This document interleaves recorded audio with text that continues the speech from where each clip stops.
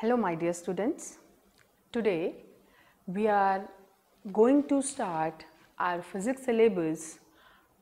So as we are studying, as we are going to start physics, so first of all you must know what is physics, okay?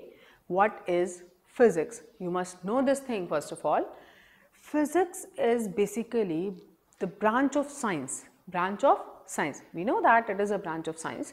As we have chosen the science subject, we have taken physics, chemistry, maths, or we have taken physics, chemistry, bio.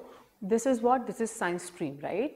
So physics is basically branch of science which deals with nature and natural phenomena.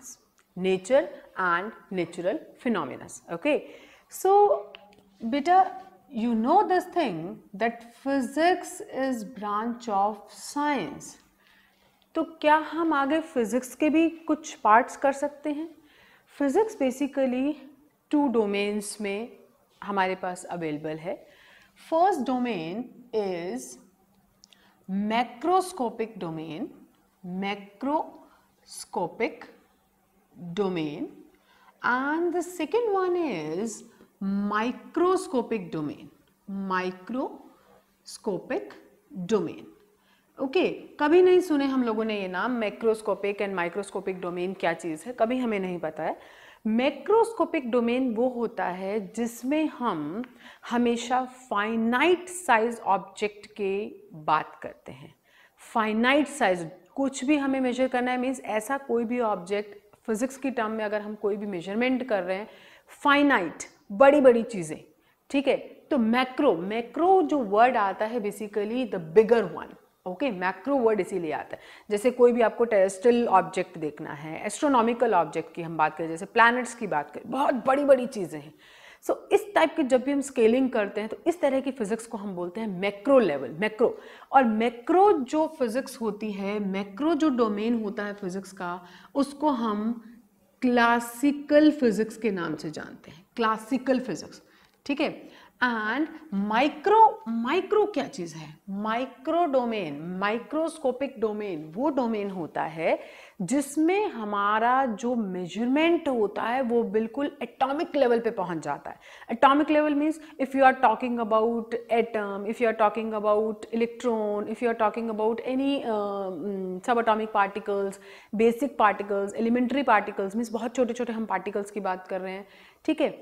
तो जब हम atomic level पे पहुंच जाते हैं बेटा, उस physics को हम बोलते हैं माइक्रोस्कोपिक डोमेन. ओके, एंड इसको हम मॉडर्न फिजिक्स के नाम से जानते हैं. मॉडर्न फिजिक्स के नाम से जानते हैं. Okay, so this is what classical physics and this is modern physics. Classical and modern physics. Okay, तो क्लासिकल फिजिक्स जो 1900 से इतना मीन्स 19th सेंचुरी जब चल रही थी, उससे पहले जो फिज़िक्स की डिस्कवरी हुई थी, उससे पहले जो फिज़िक्स की डिस्कवरी हुई थी, दैट वाज क्लासिकल फिज़िक्स. और 1900 के बाद की जो फिज़िक्स है, that is based on atomic scale, that is based on atomic level. This is modern physics. ठीक है, इसको हम और भी आगे पढ़ेंगे 12th क्लास में, क्वांटम थ्योरी के नाम से बहुत सारी चीज़ें और नई नई चीज़ें हम सीखेंगे. तो आई थिंक ये चीज़ सभी को समझ में आ गई होगी कि फिजिक्स हमारी 2 डोमेन में एग्जिस्ट करती है. एक होता है मैक्रो, एक होता है माइक्रो. मैक्रो में जब हम बड़ी बड़ी चीज़ों की बात करते हैं वो क्लासिकल फिजिक्स है, और माइक्रो में जब हम बहुत छोटी छोटी बहुत आपको सिंपल वर्ड्स में बता रही, जब बहुत छोटी छोटी चीज़ों की बात करते हैं तो वो होती है हमारी माइक्रोस्कोपिक डोमेन, एंड उस फिजिक्स को हम बोलते हैं मॉडर्न फिजिक्स. क्लियर हो गई भाई सभी को बातें? ठीक है. क्या इन दोनों के बीच की भी कोई फिजिक्स होती है? यस. उस फिजिक्स को हम बोलते हैं, इन दोनों के बीच में एक फिजिक्स लाई करती है, that is called mesoscopic physics. Mesoscopic domain होता है वो, और ये इससे बड़ा और इससे छोटा, इसको हम बोलते हैं मेसोस्कोपिक. इसके लिए ऊपर बहुत रिसर्च चल रही है, अभी हम इसके बारे में डायरेक्ट नहीं पढ़ेंगे. We will talk about either this और दिस. ठीक है जी. Okay, so now I am going to start our syllabus, and our syllabus, in our syllabus first chapter that I am going to take is unit and measurement. That is the first chapter of 11th physics. Basically आप देखेंगे आपका जो NCERT book के अंदर आपको जो chapter given है that is what is physics, basic physics का जो डिस्क्रिप्शन है वो गिवन है, that you just read by yourself. Okay, उसमें सिंपल आपको ये बताया हुआ क्या क्या चीज़ें होती हैं, कौन कौन से फोर्सेस होते हैं, बेसिक नेचुरल फोर्सेस कौन कौन से हैं, नेचर में कौन कौन से फोर्सेस एग्जिस्ट करते हैं, ठीक है, और फिजिक्स में क्या क्या चीज़ें होती हैं, फिजिक्स केमिस्ट्री से कैसे रिलेटेड है, फिजिक्स मैथ से कैसे रिलेटेड है, तो ये सारी चीज़ें आपको उस चैप्टर में आपको देखने को मिलेंगी, ठीक है। Okay, now I am going to start our first chapter that is unit and measurement. Unit and measurement. Okay, I told you one definition, that is definition of physics. Definition of physics says that it is branch of science which deals with nature and natural phenomena. Okay, now beta, for any precise description of anything, जैसे हम physics की बात करें, for any precise description of for anything और for any phenomena, measurement of quantities is essential. Measurement तो होना ही होना चाहिए, तभी उस चीज़ का कोई वर्थ है, ठीक है। एक बहुत फेमस साइंटिस्ट हैं लॉर्ड केल्विन, उनकी एक स्टेटमेंट है बहुत अच्छी सी, when you can measure what you are speaking about. अगर आप कोई चीज़, किसी भी चीज़ को मेजर कर रहे हैं, ठीक है, एंड जिस भी चीज़ के बारे में आप बात कर रहे हैं, means what you are speaking about and express in number, if you can express in number then you know something about it, means आपको उसके बारे में कुछ तो पता है। But if you are not able to express that thing, जो भी आपने measure किया, if you are not able to express that thing in numbers, means your knowledge is unsatisfactory. Okay, so this statement was given by very famous scientist Lord Kelvin. Lord Kelvin ने ये statement दी थी, ठीक है। तो इसका मतलब measurement हमारे लिए बहुत ज़रूरी है, बहुत ज़रूरी है। Now what is measurement? है क्या चीज़? measurement का मतलब क्या होता है? यूनिट एंड measurement हमारे चैप्टर का नाम है। मेजरमेंट का मीनिंग क्या है? मेजरमेंट का मीनिंग समझिए, व्हाट इज मेजरमेंट? मेजरमेंट है क्या चीज? मेजरमेंट होता है बेटा process of comparison, process of comparison, ठीक है। जब भी आप कोई चीज मेजर करते हो तो जैसे फॉर एग्जाम्पल किसी भी चीज़ को आपको एक्सप्लेन करना है, मेजर करना है, तो मेजर में आपको, जैसे हम बोलते हैं सपोज आपको कोई लेंथ मेजर करनी है, suppose if I talk about the length of this marker, तो hardly this is 10 centimetre. Centimetre you are using, what is this centimetre? This centimetre is unit, you know that. Then what is this unit? ये कहाँ से आई, कहाँ से ये चीज़ें आई? और plus ये मैंने जो आपको एक टर्म बताई, process of comparison. Process of comparison क्या चीज़ है?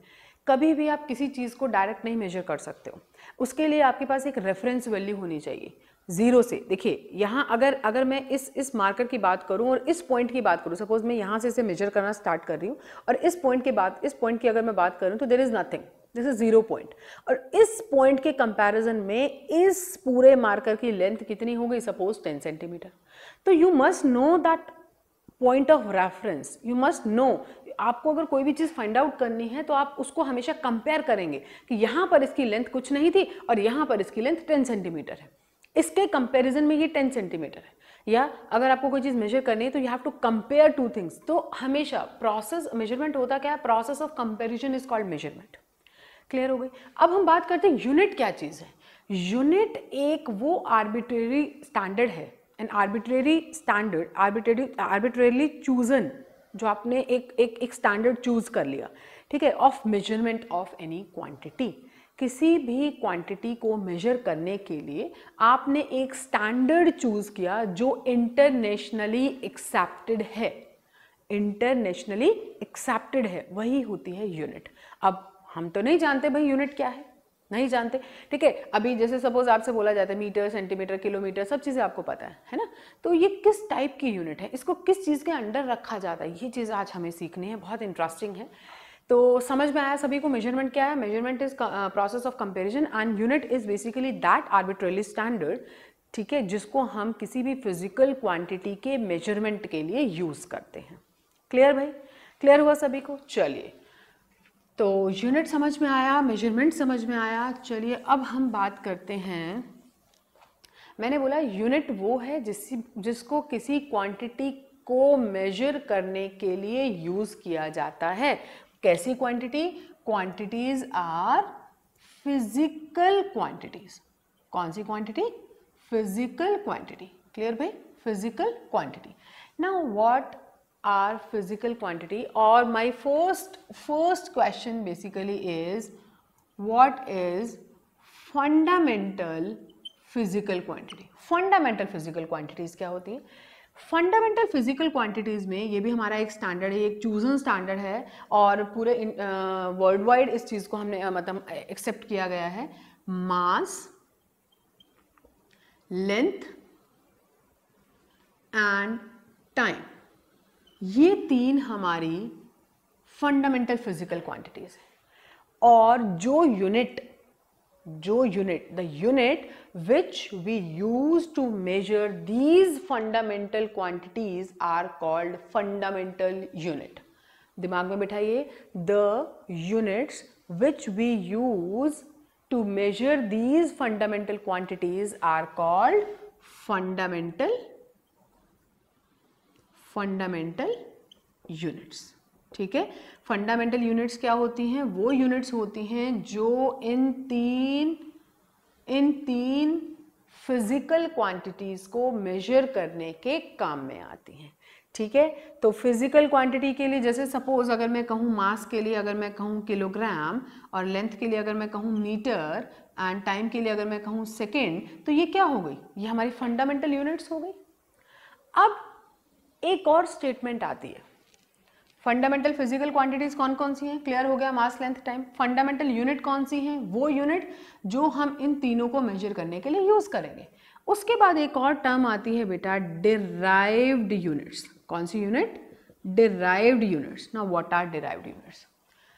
The units which can be derived, नाम से समझ में आ रहा है, नाम से दिस इज क्वाइट क्लियर कि the units which can be derived by using fundamental units that are called derived units। या अगर मैं कहूं derived quantities कौन सी? derived quantities, the quantities which can be derived by using physical quantities, fundamental physical quantities, mass, length and time। mass, length and time का use करके जो physical quantity derive की जाती हैं, निकाली जाती हैं, सॉल्व की जाती हैं, that those quantities are called derived physical quantities. ठीक है? एग्जाम्पल, चलिए इसके लिए एग्जाम्पल समझिए, what can be the example for this.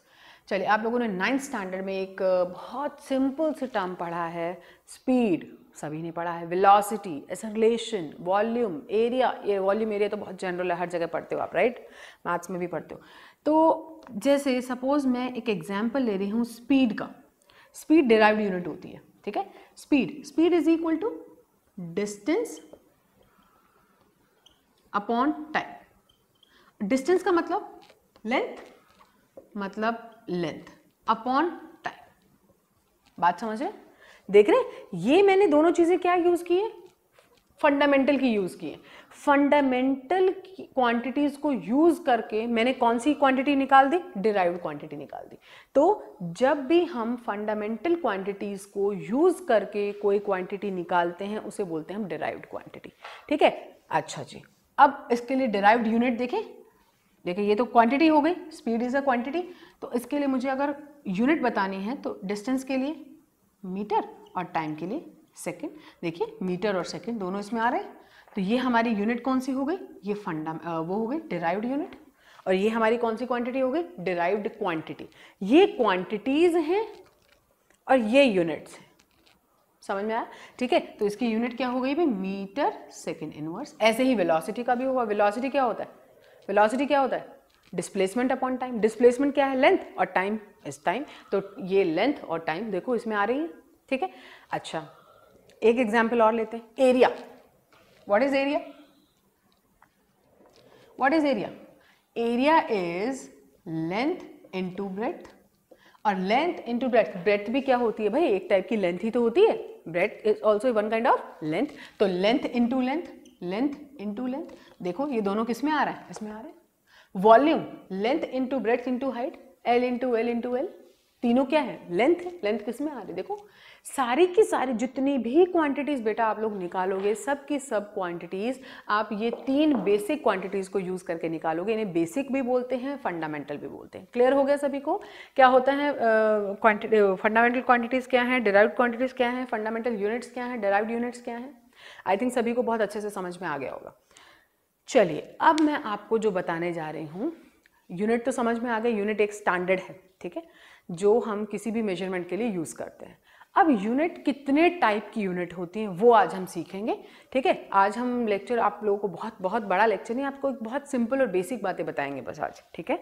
Now will talk about units, कौन कौन सी टाइप की यूनिट्स होती हैं और क्या क्या चीज़ें, कौन कौन से मीन्स टाइप्स होते हैं यूनिट्स के, that we have to understand today. सबसे पहले यूनिट सिस्टम होते हैं हमारे पास, यूनिट सिस्टम।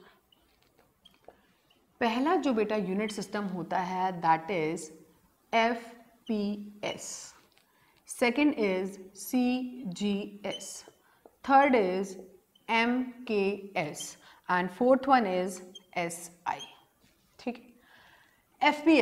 FPS का मतलब होता है foot, pound and second.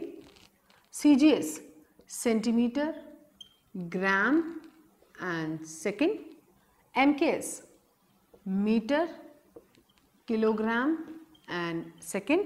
And SI का फुल फॉर्म होता है बेटा system international,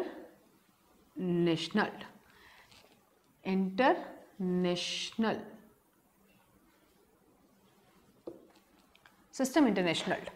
what is the meaning? देखिए मास, लेंथ एंड टाइम। मास, ये मैंने लेंथ पहले लिख दिया, कोई बात नहीं, लेंथ, मास एंड टाइम, यही तीनों चीजें मैंने आपको बताई थी फंडामेंटल में।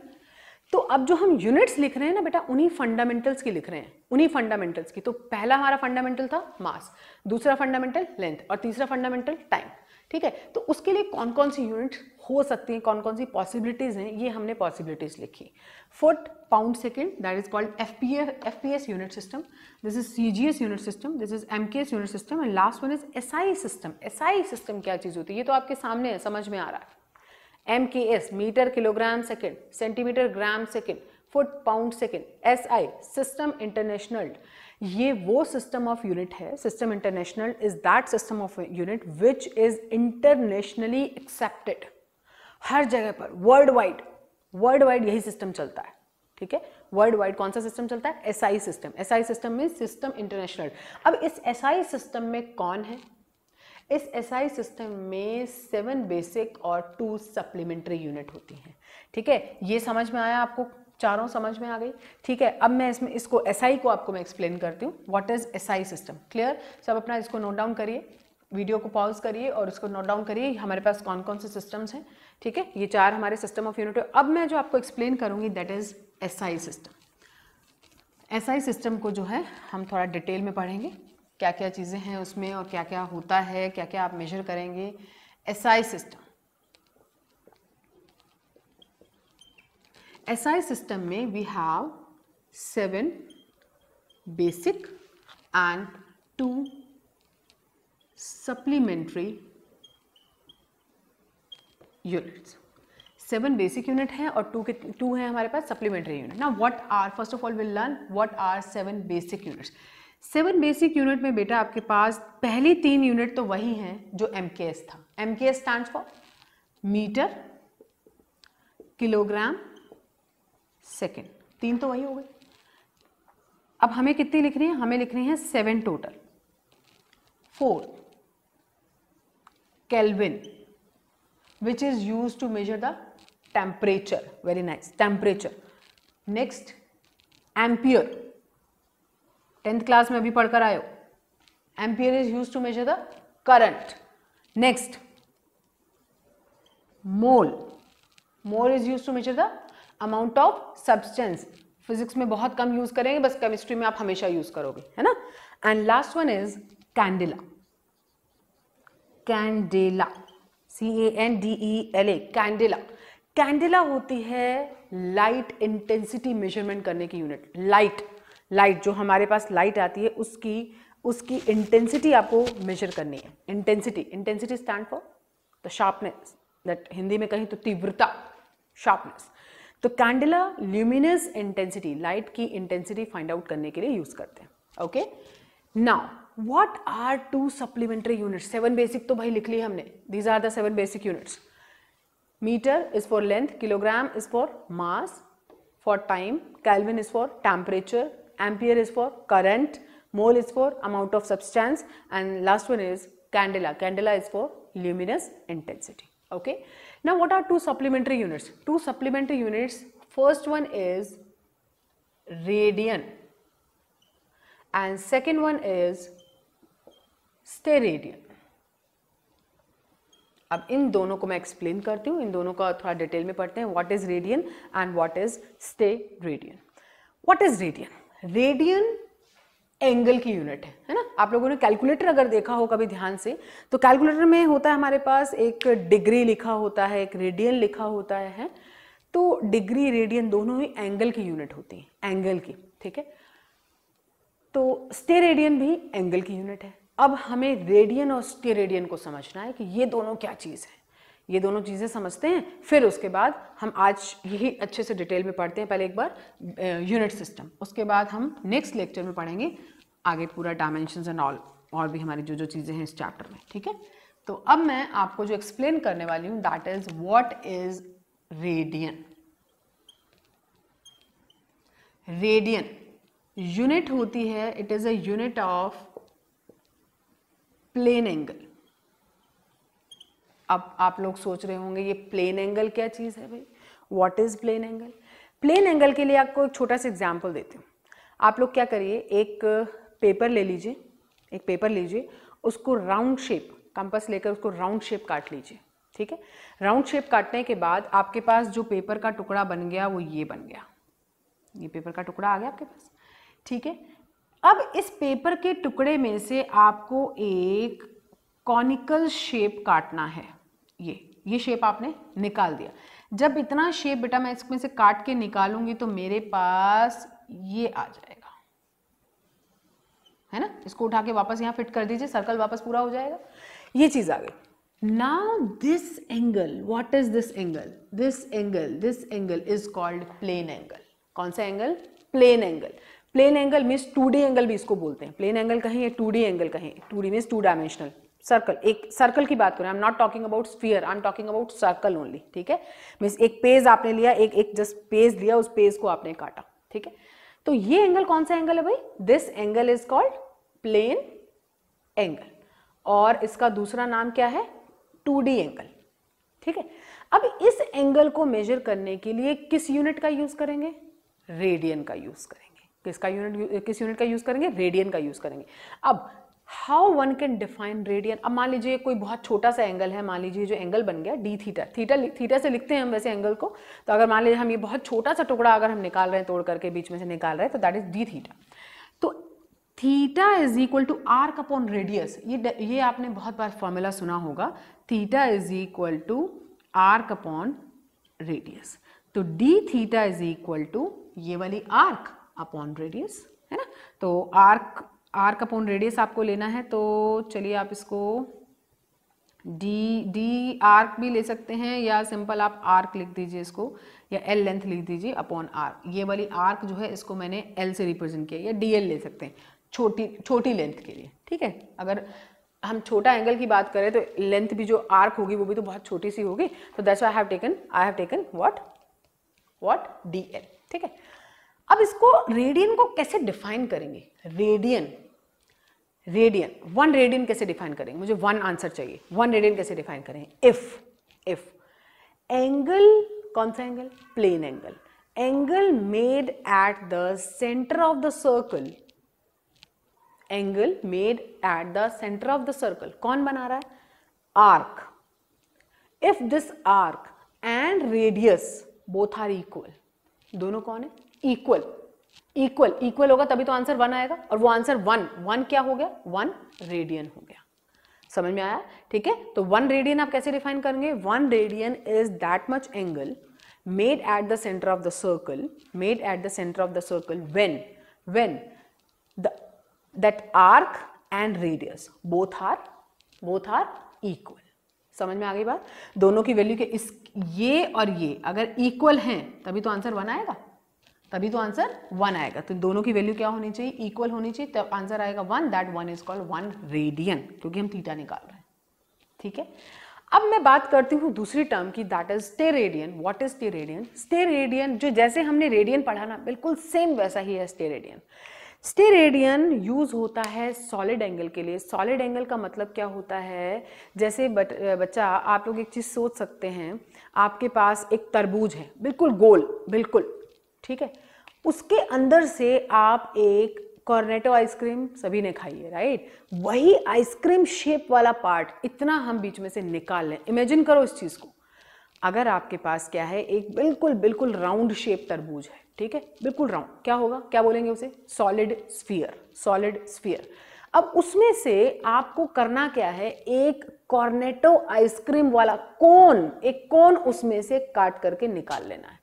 अगर आप उसको निकालेंगे तो आपके पास जो शेप बन के आएगी वो कुछ इस तरह की शेप होगी. ये इस तरह की मैं 3D स्ट्रक्चर एग्जैक्टली तो आप बोर्ड पे नहीं ड्रॉ कर पाएंगे, but I am just trying to draw it.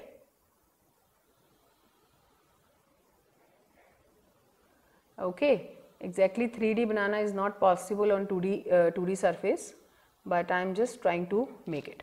ये कुछ वैसा लग रहा है ना? तो इसमें बेटा आप देखेंगे तो ये जो एंगल हमारा बनेगा ये भी हमारा एक 3D एंगल बनेगा. ठीक है, ये लग रहा है कुछ कोन जैसा लग रहा है ना? बिल्कुल लग रहा है, राइट? तो 2D के ऊपर बेटा 3D banana it's not so easy, लेकिन फिर भी आप थोड़ा सा ज्यूम कर सकते हैं कि मैंने कोन शेप जो है उस स्फीयर में से काट लिया है. ओके, उसमें से अगर मैंने इसको काटा है तो यहाँ जो एंगल बना that angle is again d theta. अब वहाँ हमने d थीटा लिया तो यहाँ d थीटा नहीं लेते, यहाँ कुछ और लिख लेते हैं. कुछ बुक्स में इसको d ओम करके लिखा होता है, आप कुछ और ले लीजिए. हम d थीटा ही ले लेते हैं, कोई प्रॉब्लम नहीं है. d थीटा बेसिकली वहाँ अलग d थीटा, यहाँ अलग d थीटा, कोई प्रॉब्लम नहीं. So this d theta must be equal to, क्या होना चाहिए? किसके इक्वल होगा ये? This d theta, this angle will be equal to, वहां पर जो एंगल बना रहा था, कौन बना रहा था बेटा? आर्क बना रही थी. यहां पर जो एंगल बना रहा है, कौन बना रहा है? सरफेस बना रहा है. तो इसकी जगह मैं लिखूंगी सरफेस ds अपॉन, वहां था r और यहां लेंगे हम r स्क्वायर. ठीक है, अब इसको कैसे डिफाइन करेंगे देखते हैं. 1 steradian is that angle, 1 steradian is that angle which is made at the center of sphere. I told you तरबूज you have to consider, no watermelon. तो that you have to consider. तो उससे हमने क्या किया? उसके सेंटर पर एक एंगल बनाया, एक कोन शेप बाहर निकाल करके. अब आप ये सोचिए, जो आपका आइसक्रीम कोन होता है उसके ऊपर आर्क होती है या उसके ऊपर सरफेस होता है? सरफेस. जो आइसक्रीम आपका आइसक्रीम दैट इज सरफेस. तो वो जो सरफेस है, वो सरफेस, वो ये सरफेस है, ये सरफेस है ना? ये आइसक्रीम का नीचे वाला हिस्सा है, ये ऊपर का हिस्सा है, ये सरफेस. ये सरफेस क्या कर रहा है भाई? यहाँ पर एक एंगल बना रहा है. ठीक है, तो ये एंगल है सॉलिड एंगल. कौन सा एंगल? Solid angle. एंड इस सॉलिड एंगल की यूनिट है स्टेरेडियन.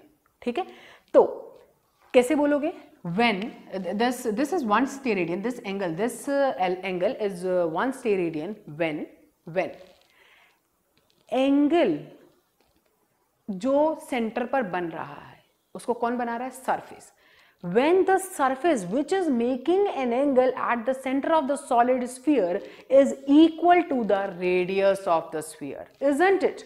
देखिए radius, no, not the radius, square of radius, not the radius, square of radius. देखिए तभी तो हमारा आंसर 1 आएगा. यहाँ देखिए, जब हम एरिया की बात करेंगे तो इसकी यूनिट होगी मीटर स्क्वायर. लेंथ की बात करेंगे, मीन्स रेडियस की बात करेंगे, इसकी यूनिट भी होगी metre square. Metre square cancel होगा तभी आपका आंसर 1 मिलेगा, ठीक है। तो when angle made by the surface angle made by the surface at the center of the cone, center of the solid sphere, is equal to the angle made by what? Made by the surface. That surface area must be equal to the square of the radius. दिमाग में बिठा लीजिए अच्छे से, ये होता है हमारा steradian, that is called 1 steradian and this was 1 radian, ठीक है। क्लियर हो गया सभी को अच्छे से, ठीक है। I don't think there be any doubt, but if you have any doubt just mention that doubt in comment box. I'll just read that doubt and I'll reply you. Okay, so that's all for today, and you just read about the system of units. You just read about the basic, what is unit, what is quantity, what is fundamental quantities, what are basic quantities, yeah, what we call fundamental या basic quantities, and then we have fundamental or the basic units, ठीक है। and what are the unit system we have 4 kind of unit system that we learned. One is FPS, CGS, MKS and SI. SI में आगे कितने होते हैं? 7 basic and 2 supplementary units, and 2 supplementary are the radian and steradian, ये दोनों हमारे 2 supplementary हो। 7 basic क्या क्या थे? 3 तो MKS वाले हो गए, एंड बाकी के 4 kelvin, ampere, mole and candela. Clear? Okay, so this was all about for today, and in next lecture we will learn about some more practical units that we are using in our practical life. So some more practical units we will learn, and then we'll learn more that dimensions and all. Okay, so bye bye, take care my dear students. So we'll meet in next lecture. Bye.